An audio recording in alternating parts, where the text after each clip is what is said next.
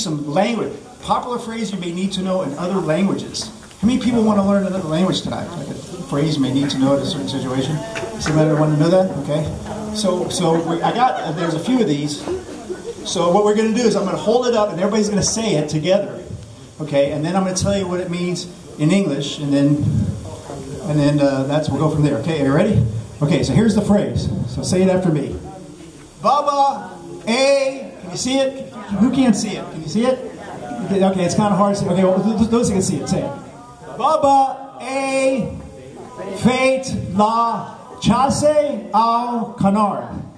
Okay, let's try that again, okay? Baba, fait, this is in French, la chasse au canard. Okay, did you guys get that? Okay. Okay, so is anybody wondering what that meant in English? Yeah. Okay, so that means, in English, Bubba went duck hunting. Okay, so I guess a few of you were wondering, when am I going to need to say Bubba went duck hunting in France? Okay, so let's say you're in Paris, okay, and then Bubba just happened to be there with you, and he heard that the duck hunting is really good in Paris, and so then somebody comes up and asks you, where's Bubba at, right, you know?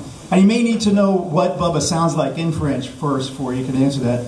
But when you do, you just tell him, Bubba a fait la chasse au canard. There you go, so then they'll know, and then you got to take care of it. Okay, is that, okay, that can go over good. Okay, let's try no, maybe no will be better. Okay, so that was a French lesson. Okay, now we're going to learn a Swahili. Anybody want to learn some Swahili? Swahili. Does anybody know where they speak Swahili in Africa? Okay, so here we go. And I know that, right? They speak Swahili in Africa, right? Do they do that? Okay, so yeah. Okay, so let's say you're in Africa. Okay, so here's the phrase: Bibi yako in ani kambusa Godzilla.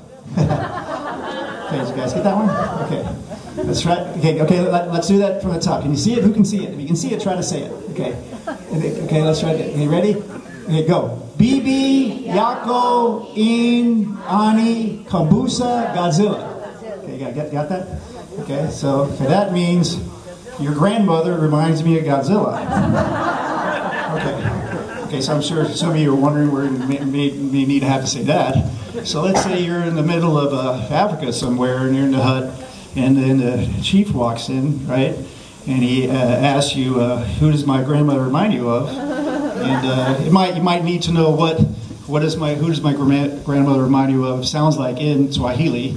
So after you learn that, then you just tell him. And then you notice his grandmother looked a little bit like Godzilla. So that might not go over well, because he might not hear that. But anyway, you just tell him, just be honest. Let's try it again. Ready? Bibi yako in ani kambusa Godzilla. There you go. Okay, so now you're ready. When somebody asks you that when you go to Africa. Okay, so that's Swahili. Okay, how are we doing so far? Here it is. Your grandmother reminds me of. Okay. Okay, now we're going to learn some. Anybody like that? Okay. All right. So how about Vietnamese? I'm going to learn some Vietnamese tonight. I'm going to learn some Vietnamese, and this will be like a language. Does anybody think I'm insane yet? Okay. All right, that might be part of it. Okay, this one. Okay, so this is in Vietnamese. Okay, so let's try this one. Okay, you ready? Okay, here it goes. Cho toi mat 9/16 say ya. Okay. Okay, try this. Okay, you guys want to try that? Okay.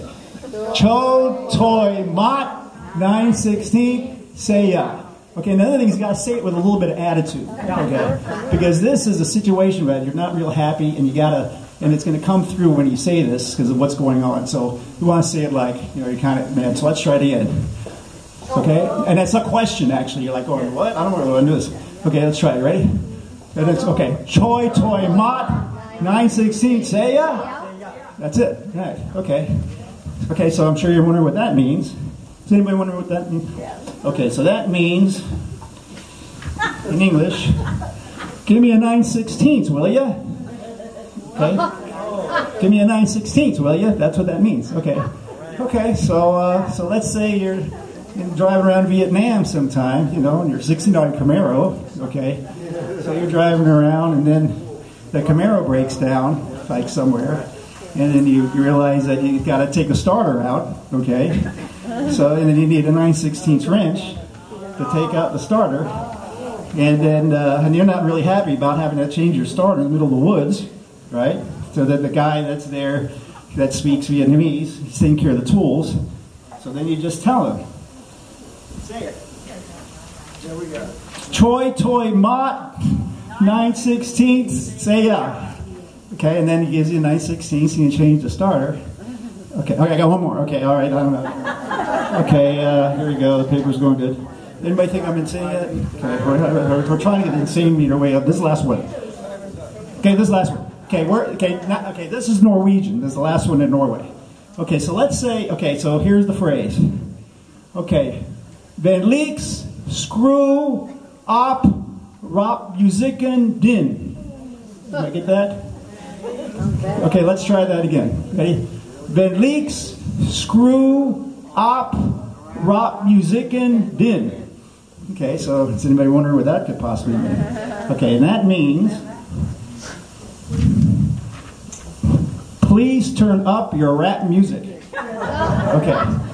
Okay, so let's say you're somewhere in Norway, and and then you hear this rap song come from down the street somewhere that you really like, you know. So you want to hear it a little bit better. So you walk down the street, you know, a couple blocks, and you finally track it down, you know. And then you knock on the door, get their attention somehow, you know, fire a gun, you know, pop a cap, right, you know. And the guy comes out, and you want to turn the rap music, so you just tell him that thing you just said. Venliks, let's try it. Come on, Venliks screw op rap musikken din. So he turns up the music, and everybody's happy, and there. So now you do those 4 things tonight. So now you'll be ready in case. These situations are becoming more and more common, I think, when you go to these countries to really be ready. Okay, thank you. Hope you learned something.